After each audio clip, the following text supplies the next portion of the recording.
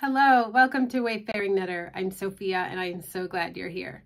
Today I'm going to talk to you about brioche stitch, which is also called fisherman's rib. I'm working on a little scarf right now, and as you can see, it looks like a rib.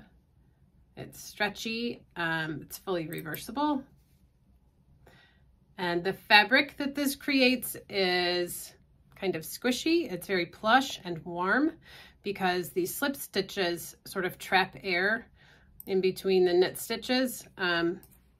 Here's a hat that I did a while ago, and I made this just so that I could try out brioche stitch, and it's reversible, as you can see. So I am going to show you how to do that.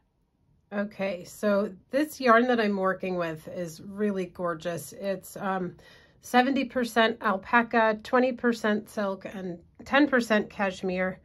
The dyer who made this was one of those small indie companies, and she went out of business I don't know how long ago. It's really beautiful though. I wish I could get more of it.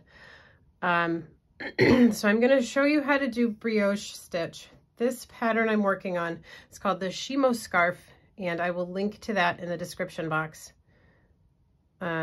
It has me start off with slipping the first and then doing a make one left at every other edge.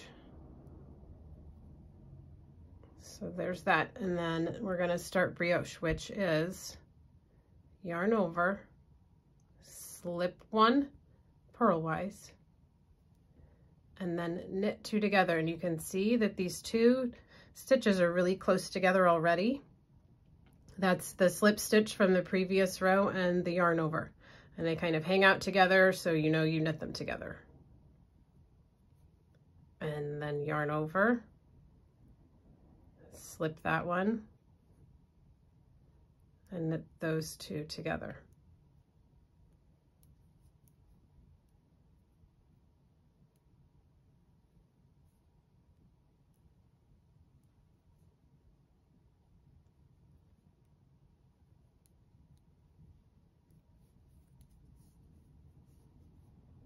So as you can see, the stitches that I'm slipping, they sort of create these, like almost, they look like tunnels almost. And that's what traps air, and this fabric is so thick.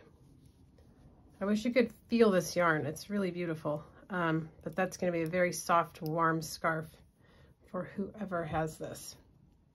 The first row of brioche is a setup row, and that involves some purl stitches and other things, but I just wanted to show you how to work a regular brioche row. It's really very easy. It gets a little more complicated when you get into two colors and increases and decreases, and I've even seen very intricate patterns that involve cables. They're very beautiful. Maybe one of these days I'll work on one of those and show you how that goes too. So that is brioche stitch. Thanks so much for joining me and learning about brioche stitch. I think next time I'll have this project done and we will talk about something different. But please let me know what you're working on in the comments, what patterns and yarn have caught your eye, what you're cooking in the kitchen. I'd love to get to know you better. So please like, subscribe, share, all of that good stuff. Take care and knit on.